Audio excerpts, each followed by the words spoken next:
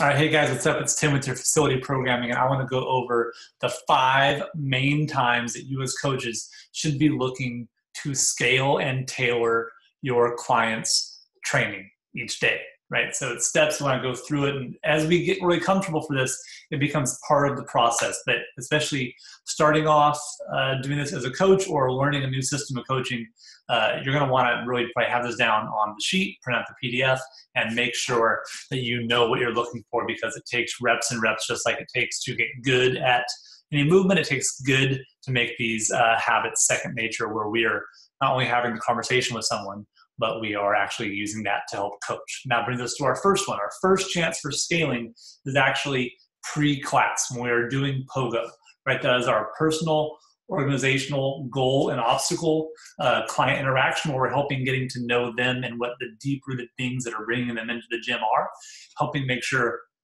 they are ready for today's training. So while you might ask them, how are you feeling? And they go, I'm okay. What I'm really looking for, are they like stoked, or are they down here? Do they go, yeah, work's been crazy, it's bad? These are all signs they're not ready for high output. Or are they like, man, I've been eating great, coach. That tip you gave me the other day is so good. I know this is someone maybe, right, I can push a little more. So we're looking for insights in this and actual conversation. I will ask people, hey, we have deadlifts today. How are you feeling about that? Are they timid? Are they that their nature? Are they extra timid for no reason? Do they have an issue you need to address? This is our first chance. Before we're even out there, that is good. And I'll keep saying this throughout this video. The more we can help them enroll themselves in the right choice, the easier it will be. If we wait, and then we just butt heads, you can be right, but you'll be wrong, because if they're not taking to it, it's almost like an organ transplant. You have to make sure the body is ready to take in that new organ, just like they need to be ready to take in your coaching advice. That's the first one. The second one's in the warm-up, and the warm-up is predicated on the workout we're doing that day. I've been to gyms where they have the warm-up on the wall and literally framed. That's the warm-up. You do it every day. That is not an ideal way to do it. That is a lower order way to go about this. What we have and what we provide is a warm-up designed every day for the workout, from general and to specific pieces that then go into skill instruction. Right, so this part, what I want you to do is, as you're explaining the movements, let's say it's deadlift again, and one of the movements is inchworm. We're getting the hamstring and low back ready for the training today. We're talking about this. We're saying, hey, as we're putting our arms out, we're bringing our legs in, make sure you keep your legs straight, because when we deadlift and we're going heavy today, we're gonna make sure we need to stay with good tension on the bar and not have our muscles not ready to lift. So if you're having any hamstring tightness, make sure you're seeing me before we go, and I'll help make sure and adjust that. Right, we're using the warm-up to move the conversation forward. It's not enough to just have them do inchworm, right? Anyone can do that. We can have an app that does that. But your value is coaching, giving them the reasons why that happens and how to help tailor their training every day to do it, right? So as we do this, we're helping them go. That'd be number 2, is in the warm-up. We're helping scale them, and we're helping get their ideas ready. For that. They may even come to you, go, hey, coach, my shoulder. Hey, I know it's for strict pressing today. I want you just to do our correctives and deal with that. Or, hey, it hurts off. This we're going to do single arm dumbbell press versus a barbell, so you can adjust the load. Whatever that ends up being, we're helping them do that there.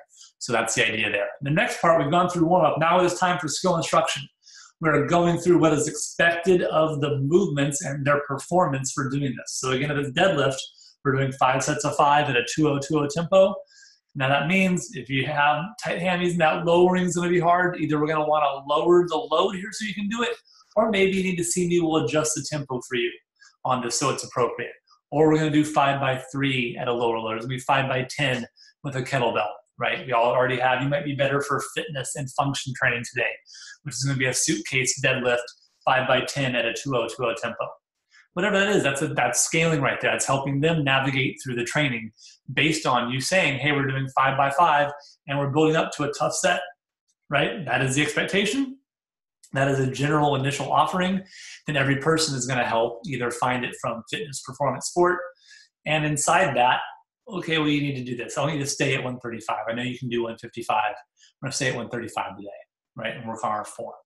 That's scaling, right? The next part, would be, we've gone through skill instruction. Now it is time for the training instruction and acute focus. We're at the whiteboard. Maybe it's for part A or for part B or for the workout. What does that training should look like? It should feel like this. It should do it when we're doing our row. It should feel like, oh man, it should feel really nasty. Coach, I'm a little sick. Okay, for you, let's keep it aerobic. And we have videos on what it means to keep things aerobic and sustainable versus lactic endurance and lactic power versus anaerobic high output. CP battery, we have all those in videos for you. So you watch those before, so we're ready for those adjustments. That's the idea.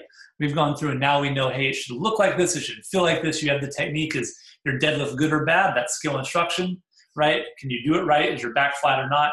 Are you doing it the right load? It's heavy. You know it's going to be sub-maximally lighter. That's where we want it to go.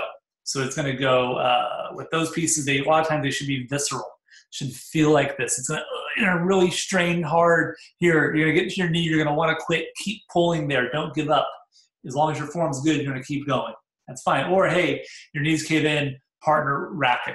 That's just similar quotes or coaching expectations there we want to go over. From here, that's number 4. The 5th one is our training setup and show me some reps. Good. Here's the bar. Start with some deadlifts. You pass all the other tests. You say you're good. And it's still a cat back. Scared cat. Sorry, cut it, drop it down, right? I don't know how you made it this far, but let's say they did. That's a load, we're stopping them. They're going through the workout. It's Fran. I can do 95-pound thrusters. They did dumbbell thrusters good. They did the wall ball. They did skill instruction good. They did the warm-up good on wall squat. Pre-class, they said everything's good. So check, check, check, check. Now they 95 on the bar, and it's like bad. You say, hey, give me 7 in a row. If you can do 7 unbroken with good form, you're good. And they get to 5, and they're like, ugh. Last chance for scaling, right? The time, and that's really it. We give them the expectation.